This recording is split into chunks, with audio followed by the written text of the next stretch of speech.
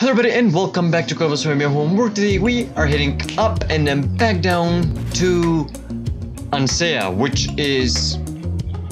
has really fucking weird name, and I spent like a half a minute trying to remember and figure out how the fuck to pronounce that name, because I think that GameStinks named that moon like it just got a keyboard and smashed it with his head, and he was like, pretty fucking good, mate.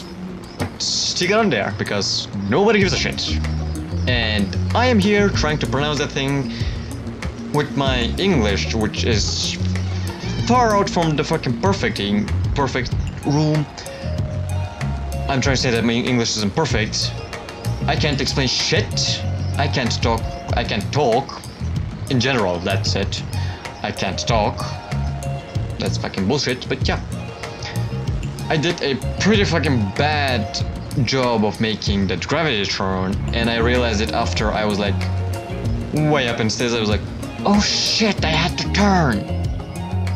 Yeah, well, no. At least the first day was there like, got you, homie, we have a lot more fucking Delta V. Let's give me that juice and we're fucking gonna go. So I was like, get the juice, shove it up your ass, and we're going. And he was like, good mate, we're going. I don't know what I just said there. I was trying to explain that the first stage had a lot of Delta V. If you didn't get the fucking joke,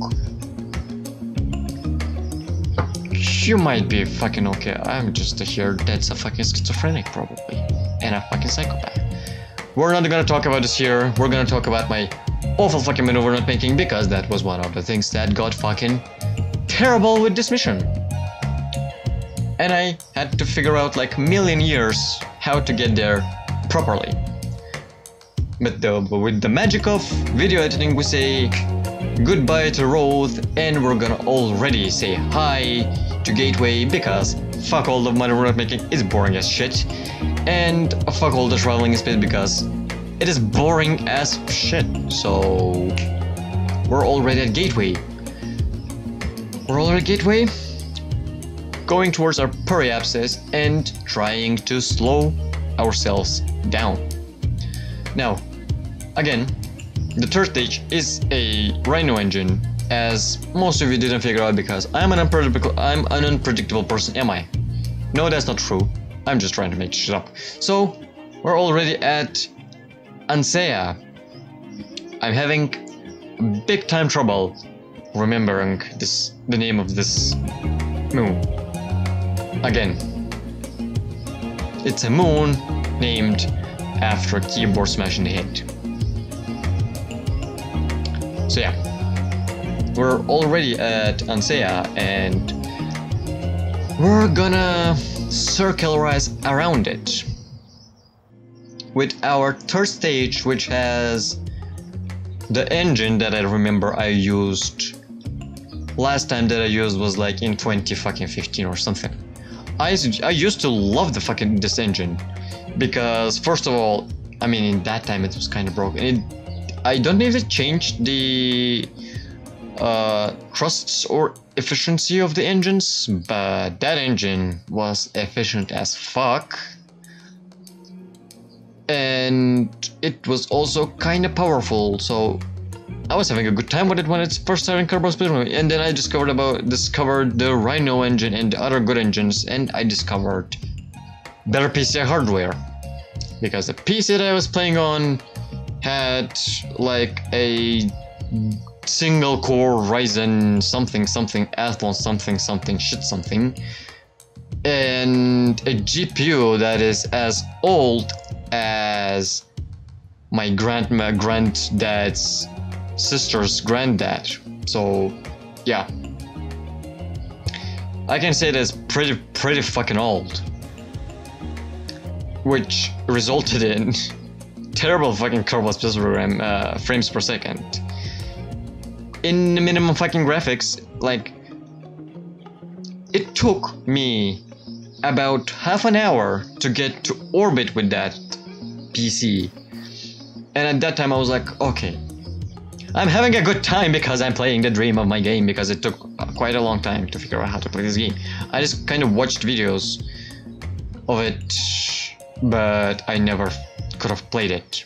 And then finally when I got to play it, I played it at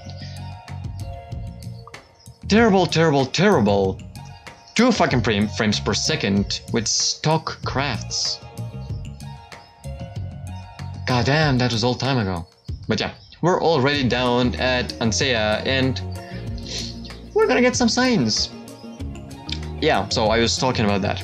I discovered better PC hardware. My laptop, which has an Intel Pentium and something. Wait, it has an where does it say it? N5700 or 3700. I can't read. It's so fucking small. But yeah, yeah, it's literally right under the fucking camera because I used it as a secondary monitor, which was good at playing Kerbal Space Program. I had finally good things to do. I could play the game on at least 25 to 30 frames per second with decently sized crafts, and I discovered modding. I installed EVE, Scatterer, and stock visual enhancements. What I did to my PC was, or rather laptop, was complete fucking terrible bullshit. I pause here for no reason. Probably. I don't know why I did there. I don't know why I didn't cut it. I probably didn't see it because I'm a fucking blind person. I was trying to get up to those green mountains and I failed terribly to find out that this was not a fucking mountain. This was basically the ridges. But yeah, whatever. Shut the fuck up. So yeah. And then time passed on. I uninstalled the mods because... Wait, some of you probably should even remember when I had these mods on. Because holy shit, this channel has been around for 3 fucking years and I spent like 5 years, basically 5 years playing Kerbal Space on a laptop and a year playing Kerbal Space on a terrible fucking computer, which is now still in the other room, which kind of works. It crashes from time to time, but we're not gonna talk about that because it's fucking uninteresting. And then I bought this baby here. Beautiful thing. Really powerful PC. It has its fucking drawbacks, not gonna lie. It's bottlenecked, but yeah, it's still, I can still play Kerbal Space Program at maximum settings with decently sized parts, part count rockets and visual mods at 50 to 60 FPS, which is fucking perfect. It's not perfect when you have like a craft that's like fucking 400 parts and you're like, yeah, 15 FPS, like 20 FPS there, shit. Nah, I mean that's far from perfect, but yeah, I'm not gonna complain about that too much. I went to the green parts. Green mountains, and I tried to take a surface sample, but then I figured it was a motherfucking ridge again. So yeah, gateway in the background, we are already ascending. I had way more than enough fuel in this lander stage. This should have been just landing and then scrap it off and leave it on the surface, but I was like, extra juice, extra fuel, extra fucking cum, that's not gonna bother me too much. We are going back home, baby. And I was like, I have way more fuel than I need, so visiting the space station, the science space station it is, because times are beautiful, times are good, times are amazing. I want the extra science. Even though I completed the entire tech tree, I was like, give me the science, because as you might know or not know, the science that leaves, the science that you get after unlocking the entire tech tree is your score in Kerbal Space Program. So there could be some fucking maniacs that have been playing science mode for eternity and they have like a bazillion fucking science that they don't know what to do with. Props to them. And here I am, started to play science like what, the fucking 4 months ago, maybe something, I don't fucking know, on a different fucking solar system, and I'm here trying to get as much science as fast as possible. And currently the fastest way to get science is with the space station research that I did.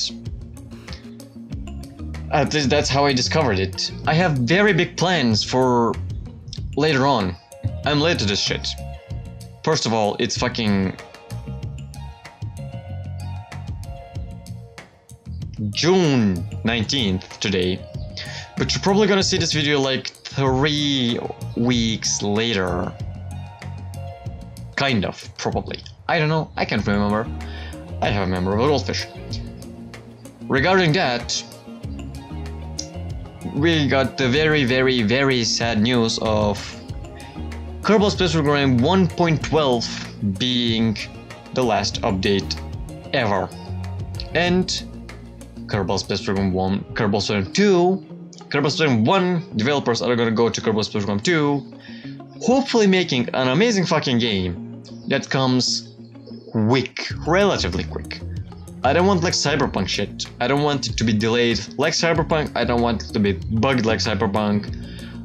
I just don't want to have a shit time. I want to have good times with Kerbal Space 2. And even though I'm trying to keep myself out from it, I'm like extremely hyped, which is not good because I know if I overhype myself some fucking day, I'm gonna get fucking disappointed.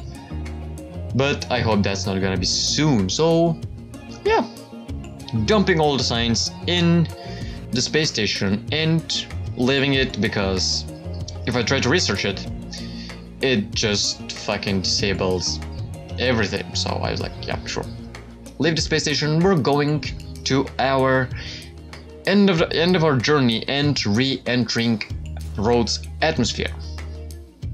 So we have this red heat shield. I usually put like black ones because edgy my dude, and they look way cooler. But this time I was like, yeah, let's go with the orangey reddish thing, because why the fuck not? It's so cool. It's cool looking. The stock ones also look cool. The stock color. Obviously I have restock installed, which makes Craft's stock parts look, first of all, better. Second of all, it eliminates the gaps between the things. Like, things snap together better, because I think that the people that make restock know what the fuck they're doing in stock, and while Squad is over there and not knowing that parts have to fit each other. They're fucking terrible at that.